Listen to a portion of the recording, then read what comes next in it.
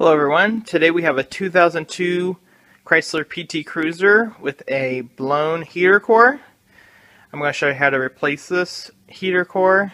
I'm going to try to keep this video as short as possible, but I'm going to try to also give as much detail on these procedures as possible because this can get quite lengthy and messy. We have our new heater core right there. Our old heater core is still currently installed. It is disconnected. Back there in the center of the screen you can see where the tubes are that penetrate through the firewall there. I have it bypassed with this hose right here. I just looped the hose back on itself, zip tied it to keep it off the exhaust manifold, and that's just looped back on itself. There's the feed and supply and return lines. You'll know when you have a blown heater core when you start to smell a sweet smell in your passenger compartment. This is antifreeze, which is not good to have in your passenger compartment, obviously. It can also be accompanied, depending on how big the leak is. You could also get steam coming out of your vents or your defrost vent. When I pulled over to the side of the road, once I started getting the strong smell of antifreeze, I noticed that antifreeze was coming out of my AC drain.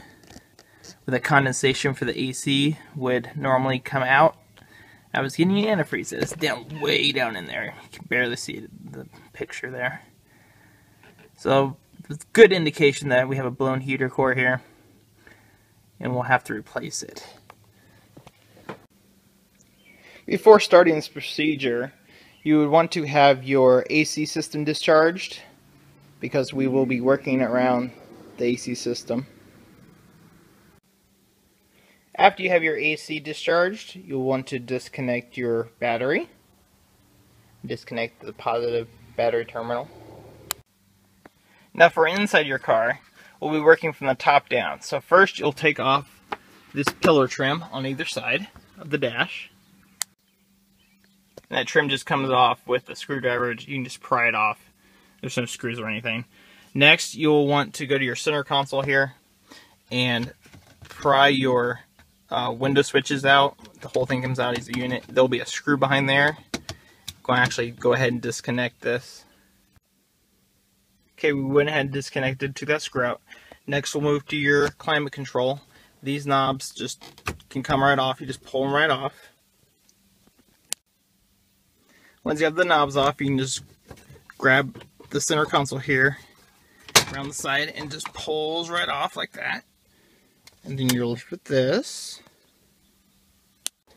Next, we're going to have to take out the radio. This is an aftermarket radio, but the factory radio is pretty much the same way. There's 4 screws around the side.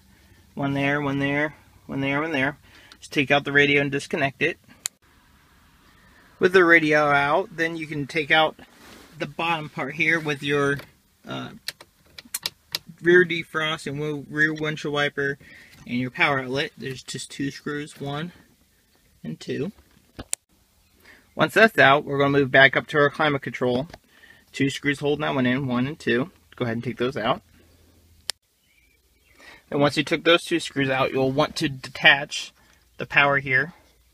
And there are going to be 2 cables running to your control unit here. There'll be 1 cable on top here and 1 cable on bottom, which is down here. They're held in by these little clips here. On the top one, you just stick a screwdriver down there, push against it, and it'll pop right out. On this one here, you'll have to stick it up from the bottom, pry against that one, and that'll pop right out. And then we can detach the 2 cables here. Now with those clips off the cables, we could then detach the cables from the unit by moving the cable up. There's some little, can't see in the video, there it is, a little slit where you can take the cable and put it in and out. So we're going to rotate the cable, I can do this one-handed, up to there, and it just pops right out like that. Same with the bottom one. And one last thing attached here is our vacuum hoses. We can go ahead and pull those off. With our center console pretty much taken out, we're going to take off the dash. There are 2 screws right here and right there. And take those 2 screws out, and it pretty much just pops out. Now with the dash off, it exposes our remote door controller. Controls the door actuators that unlock and lock your doors. There are 2 screws, one already here loosened up, and there's one hidden in the back right here. Take those 2 screws out and we'll disconnect it, and that will come right out. With that out of the way, we'll move our focus to underneath the steering wheel here. There we go. This panel just pops down like that. My remote starts in there. Obviously yours won't look like this, but I'm going to take my remote start out just to get everything out of the way. Next, on the left side of the steering wheel, we'll be taking out our thing that controls where our mirror position is. And that just pops out with the screwdriver, and you disconnect it. Once that's out, we can then take out our glove compartment. To do this, you just squeeze on the sides. That falls out like that, just like on this side. You just take it out. With our glove box out, we will then take out the screw here, a screw here, a screw there, a screw in the center, a screw on the other side, there, and there. And this will loosen up this entire side. Okay, now with those screws out, we can then pull off the side here on the left side of the steering wheel where our fuse box and our mirror position switch was. With our panel off here, you can then work your fingers around and pull off the cover here for your speedometer and your gauges and stuff. That just pulls right off. Okay, once you have the cover off your speedometer and gauges and stuff, you'll have to disconnect your turn signal lights, which are these wires right here. You can just turn them and they pop right out. And then this complete face here will be free to take out. Now to take out our gauges, there's 4 screws. There's 1, 2, 3, and 4, the black one right there. With those screws out, your gauges will just pop right out. Might take some struggle to get them out of there.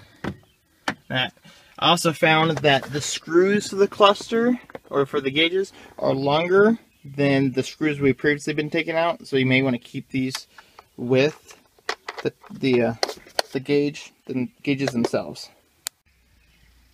Now that we get this down and out, we can turn our focus to the passenger side. Again, we're going to take out these screws here, the same pattern as on the driver's side, and then this panel will just pop right off. With that panel off, you can then take out the screws around the airbag cover, which is there, there, there, there, and then 2 on top, here and here. And there are 2 more nuts down in here that you also have to take off in order to get the whole airbag out as a whole. And those nuts are a 13mm. There's a better view of where those nuts, 13mm nuts, were. Once you get those 2 out, then the airbag modular comes out just by pulling it out, and there will be a wire attached to it on this side that you'll have to unplug. After you get the passenger side airbag out of the way, you'll want to unscrew your speakers on either side and disconnect those. There's 2, one here, 2 screws, and 1 there on each one of them. Go ahead and take those out and disconnect them. Okay, with those speakers out, I went ahead and took out this vent over here. There's just 3 screws. You don't have to, obviously. But next we're going to take out this entire gray piece of plastic, which is 1 piece across the entire car. We're going to start from the passenger side. First, there is a 13mm nut back in there. There is a screw at the bottom.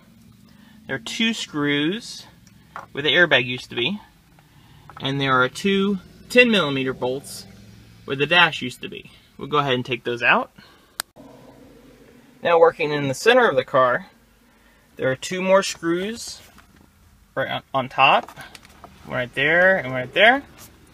There are 2 screws down where the radio used to be, right here and right here. And we're going to go ahead and take those out. And now, working on the driver's side of the car, there are 2 10mm bolts at the top, a 13mm nut back there, like on the driver's side or the passenger side. There is 1 more screw down the corner. You can't see right there. And there are 4 screws where the gauges used to be. 1, 2, and 3, and 4. And we're going to take those out. Now that we got all those out, if you're not having fun, you will have fun now, because we have to take the steering wheel and the steering column completely out in order to get this plastic piece. We would have to take those out anyway to get back to the heater core, so we're just going to go ahead and take those out now so they are out of the way. In order to remove the steering wheel, we have to rotate the steering wheel 180 degrees so it's upside down. And then next we will take off the steering column covers here. There are, I think, 2 screws. Yep, 2 screws in the bottom. One there and one on the other side. And these covers will just come right off. Okay, after you get the covers off, you take your keys, stick it in the ignition, turn it to on, and nothing's going to happen because your battery's unplugged. Push on the brake, shift your shifter into neutral. And that will allow us to take off the cable that runs from the shifter to the cylinder here, your key cylinder, which this cable would normally prevent your keys from being taken out when the car is in anything but park, which it is. My keys won't come out. So next we'll take off the cable here. There's a little squeeze tab on the other side, and you just squeeze it, and this will just pull right out this way. Then after you get that cable out, you can take your keys back out, and next we're going to unplug all the electrical connections on both sides, and there's some underneath, to the steering wheel and the multi-switch and all that stuff. So we're going to unplug all of those. Okay, now that we got our massive wires disconnected from our multi-switch, our steering wheel, and airbag and stuff like that, we're going to look back behind here at the joint, and we're going to mark our relationship, take my hand, from the joint here to the shaft, because we want to make sure we put it in the same position that we took it out. So I'm going to get some white paint here and mark that right all the way down to make sure that we put it in the same way we took it out. And then after that, we will take this bolt out here. Okay, now that we marked the relationship between the 2 shafts, I went ahead and took out the pin. There was a retaining pin here that was on the top of this one, and just pull the pin out. The nut is actually part of the joint there, so the nut, if I can point to it, this nut here is the nut that bolt went through. It's actually part of that joint, so that will stay on. Next, we will loosen 4 bolts holding the shaft, the steering column in. There's one here, one up there, one right there, and one over there. Oh, and by the way, that nut on there is a 13mm. I'm actually going to see if those are 13mm as well. And yes, the bolts that go in here that hold the steering column in, those are also 13mm. So So I took out 3 of the 4, and I'm taking out the last one right now, and the steering column with the steering wheel should just slide right out. Okay, once we get the steering wheel out, which we have, there will be 2 screws on the ends right here, and one on the passenger side as well in the same place that holds electrical wires and stuff right here. We'll have to take those out. Okay, once you get those 2 screws out, there are 2 more screws hiding down underneath here. Now, in order to get to those, we're going to have to take the whole thing out, which isn't too hard to do. There are 2 screws up in these 2 cup holders, and 2 screws back here, down in there, and down in there. And once those are loose, you take out your back window buttons, which were there. We took them out and disconnected them. And then this thing is pretty much loose. It's just sitting there. So we'll get that out, and then we'll take those 2 screws out. Now with the center console loose, or yeah, the center part here loose, I was able to get a long screwdriver in there and get those 2 screws out without taking it completely out. So now we got those 2 out. This thing, this whole piece right here should be loose, and we'll just feed those wires back through and make sure we're not tied up on anything, and we'll get this out of here. Okay, now that we got our cover off, we can see all the workings of the inside of the dash. Next, we will take off our 4 bolts, these right here, 1, 2 on this side, on the driver's side, and there's 2 more in the exact same position on the passenger side. We will take those off, and I believe those to be, yes, those are also 13 millimeters. Awesome. Now that we got our 4 bolts off on each side, there's 4 more bolts hiding back here. There's 2 on this side and 2 on the other. And actually the carpet is attached. Pin right there. You can take that out, no problem. Is again a 13 millimeter. But before we do that, let's disconnect all our wires that are associated with the entire dash. And they make that easy because all the connections go through this right here. So we unplug this. Actually, there are 2 of them. There's one hiding up in there too. Unplug both of those. All of those wires go through the firewall. And this whole unit will be unplugged technically. And of course, you have to unplug the brake pedal switch and the blower motor switch. Okay, now that we got the bolts down here, those 4 bolts out, we peeled back, got our carpet out of the way, attached all the electrical, brake pedal, and the blower over there. There's 2 more 13 millimeter bolts here on the driver's side holding this in, so we'll have to take those 2 out. Okay, once we got those 2 bolts out from under there, we also found out that you have to, where you would hook up your code reader to read your codes from your engine, you have to detach that from the frame here. And you also have one on each, the driver's side and the passenger side, that powers the door switches and windows. We have to unplug one on each side in order to get this thing out. Otherwise it's loose. Another little surprise we found is that the carpet is attached to the frame right here with the little pins that you just pop out. And also behind the little panel on the side, passenger side, there's a connection here that you'll have to take out in order to make the whole unit come out as one piece. And it just clips like that. Okay, now we got it completely away from the heater box here. There it is. Now we just have to unscrew a few more bolts and get that thing out. And to get that out, there's at least 3 bolts under the hood that we're going to take out next. Alright, under the hood now, we're going to take out or loosen the coolant reservoir here. There's a 10 millimeter bolt down in there. You can't see it on the video, but it's down there. It's 10 millimeters. And we're taking that out.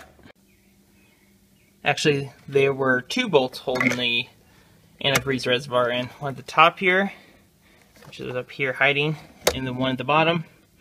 Next we're going to take out this 10mm nut, and then we're going to detach our AC lines over here. Found another mounting stud down in there underneath the AC canister or accumulator. So don't forget about that one, because it won't come out with that. I've tried. So